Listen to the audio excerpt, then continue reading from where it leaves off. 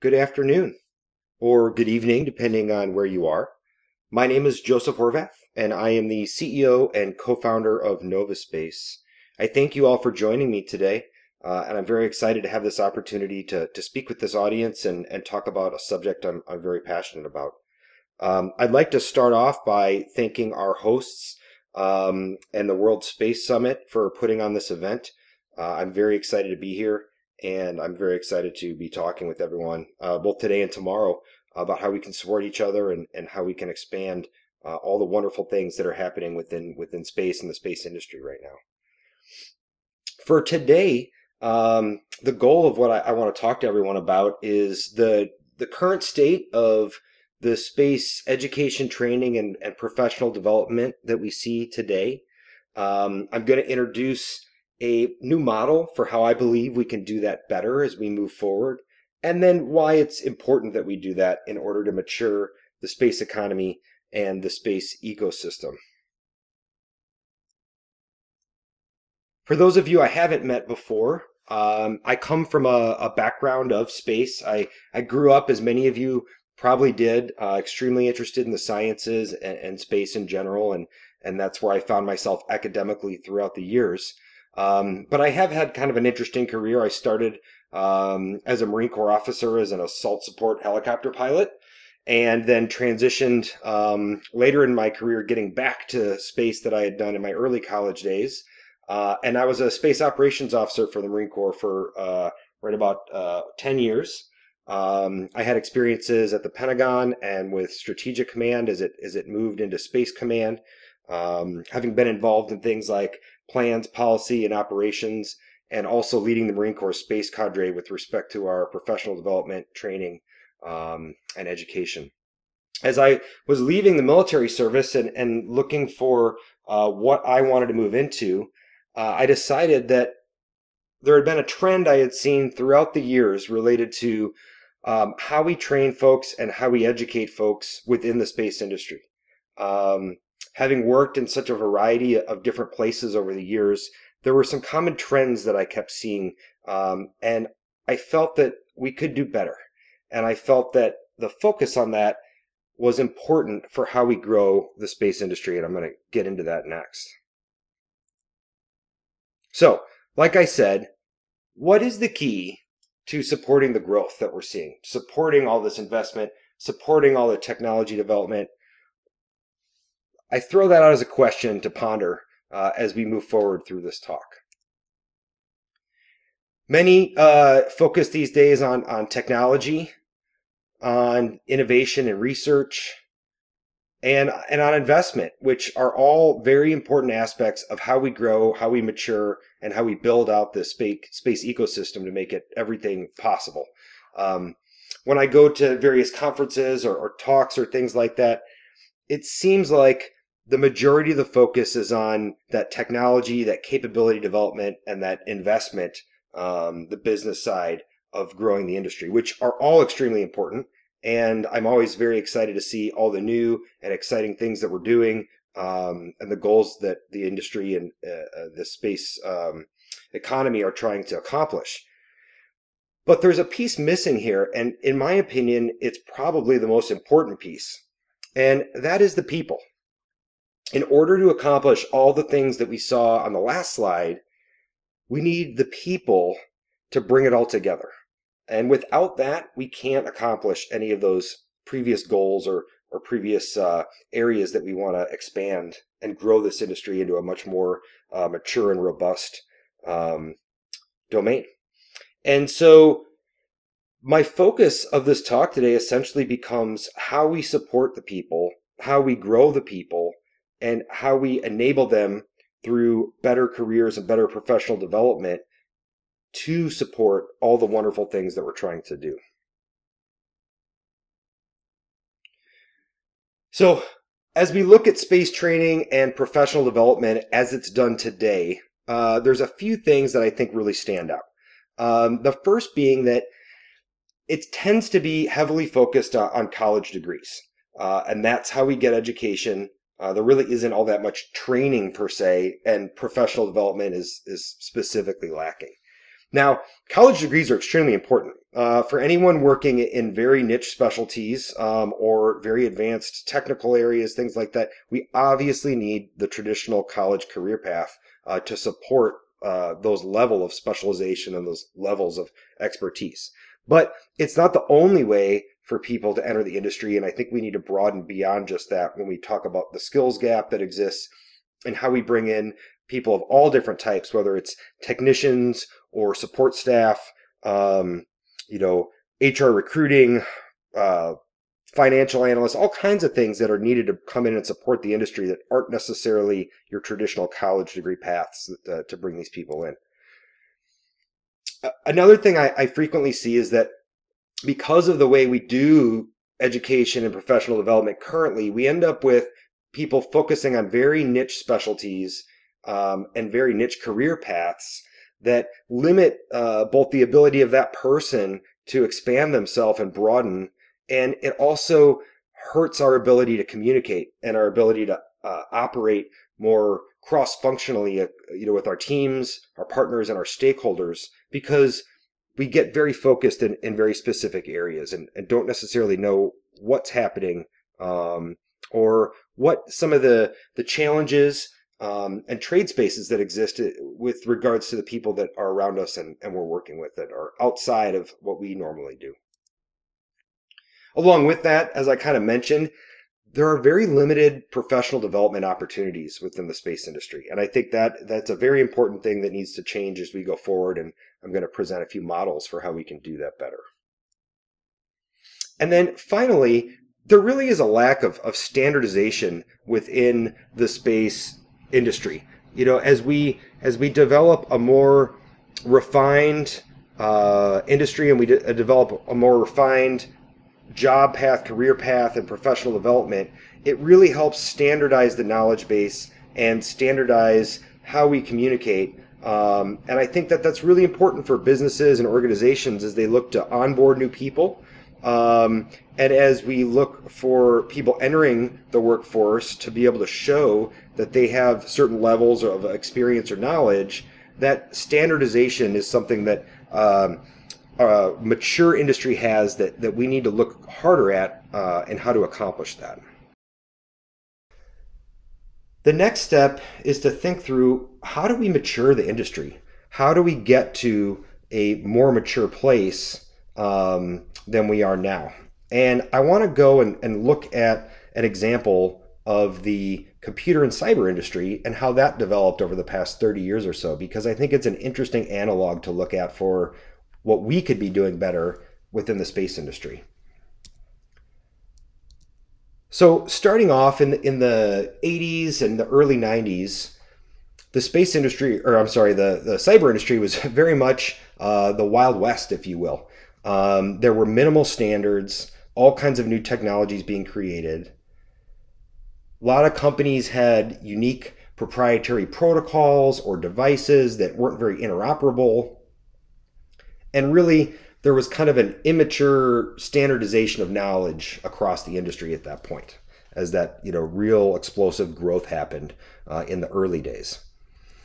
As you move later into the 90s and into the early 2000s, you start seeing standardizations occurring. You start seeing standardizations of device protocols, of internet protocols, of interoperable device systems, things like USB, FireWire, various internet and routing protocols. Things become a lot more standardized and shared and open so that interoperability occurs between businesses and between manufacturers, in my opinion, allowing for more growth and more creativity in what's being designed.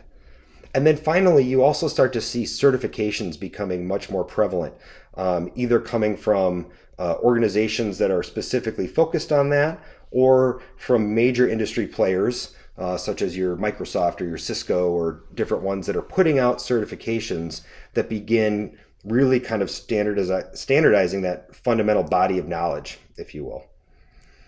Finally, as we get into the last decade, we see this really start to come together. You've got very established professional standards.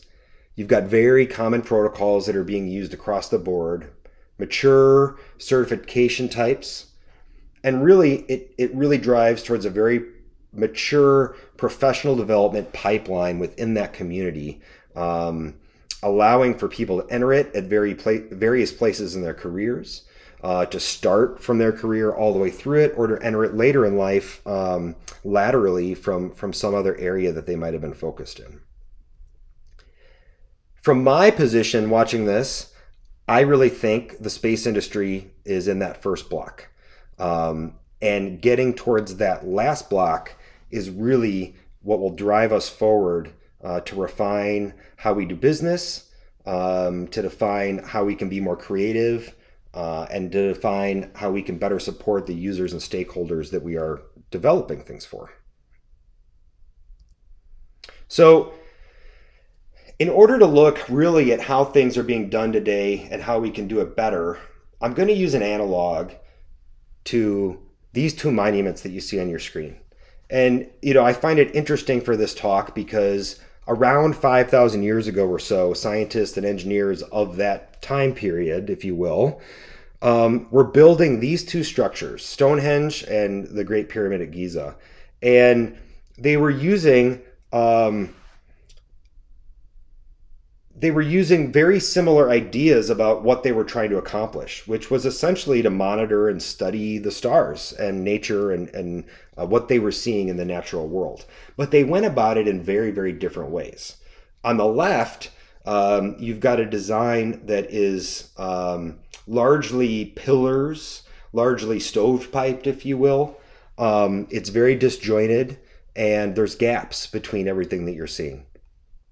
And on the right, with the pyramid model, you're seeing something that is based much more on a very solid foundation, with everything supporting, everything in mutual support of each other and connected.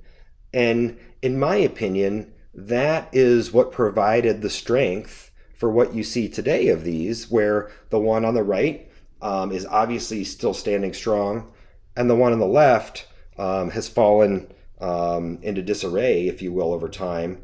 And really can't serve its function the same way it was designed originally.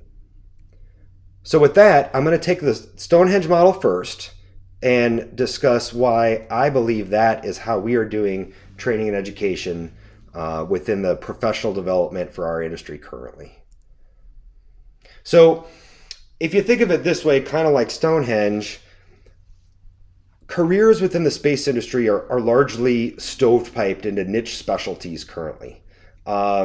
People are focused on things like launch or payload design or operations as some examples that I've got there as pillars. And there's a whole bunch more of these, but these are just a few examples. So normally somebody kind of comes out of school, or they get their training and education, and they go into one of these pipelines or one of these pillars.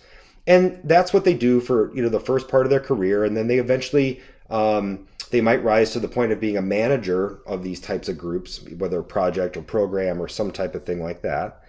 And then if they continue on, they might become a senior leader at some point as well.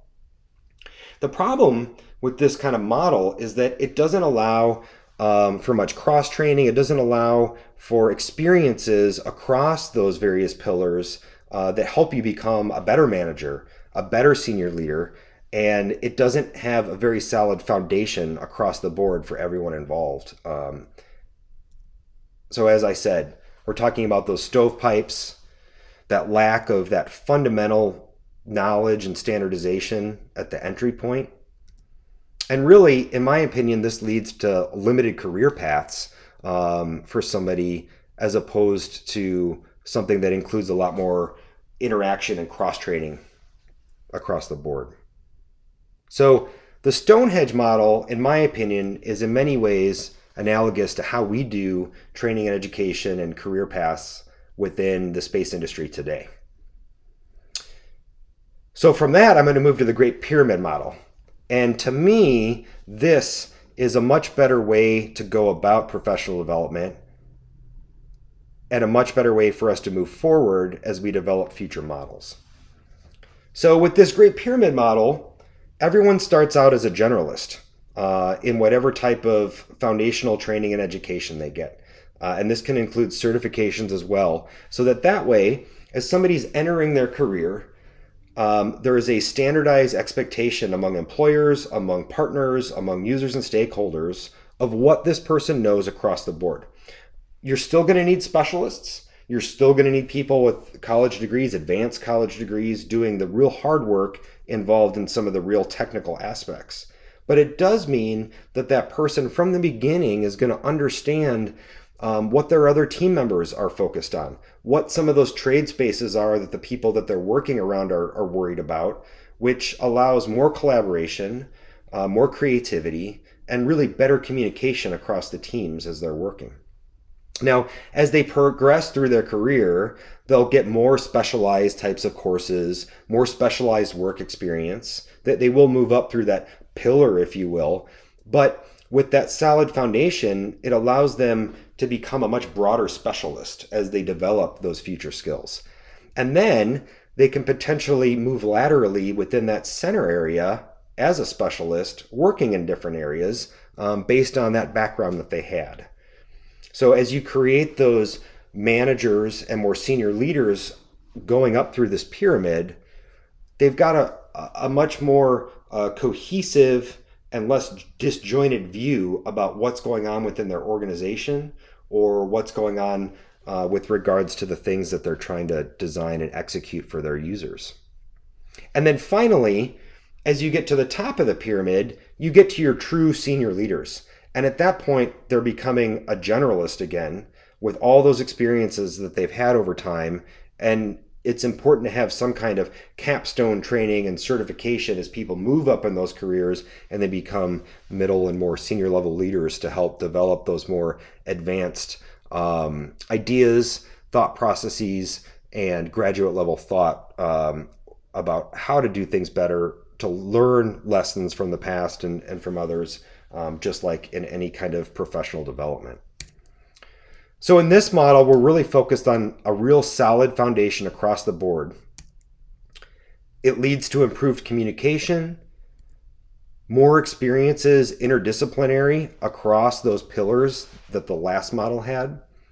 And in my opinion, it allows for more broadened career paths as you move through these different areas. You're not expected to just necessarily stay in the one area that you started out in, but you've had broader experiences that allow you to gain the advantage of experiences in different areas, in different capabilities, and in different mission areas throughout your organization. So with that, I believe developing a much more cohesive, a much more strengthened foundation to our current state of space education, training, and professional development is the key to accelerating and sustaining our industry growth. First, I believe that as much as we focus on technology, we need to focus on people at the same level, because the people are what are going to drive everything else forward. I believe we need to work to standardize knowledge across the industry, both on the commercial and government and international side of partnerships. Having that similar idea about what should be expected from the people that we work with allows us to be more efficient and communicate better across the board. I think we need to work to develop a more holistic approach all the way from high school through postgraduate with our education and our professional development.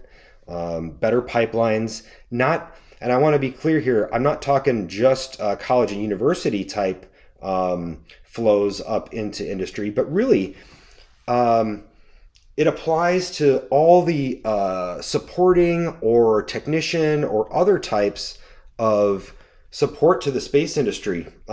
Everything from your, like I mentioned, your welder to your seamstress to your HR recruiting person, your lawyer, financial analyst. There are a lot of really, really smart people that could move and support the space industry and help it grow, but we need to bridge that skills gap. So that holistic approach should provide multiple pathways to enter the space industry and the space ecosystem.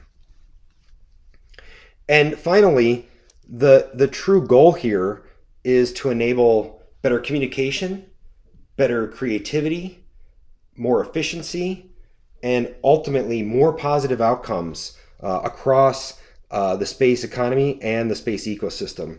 And that is what will allow us to accomplish all the other great things that are being proposed, that are being invested in, and that the future holds for our industry. So with that, I'll leave it saying, I believe the Great Pyramid model is the direction we need to go. And I am very excited to help support that type of growth and help everyone become more advanced within their training, education, and professional development across the industry. With that, I thank you for joining me today. I'm very pleased to have been here and discuss this with you. I look forward to hearing your ideas and having discussions about the topic.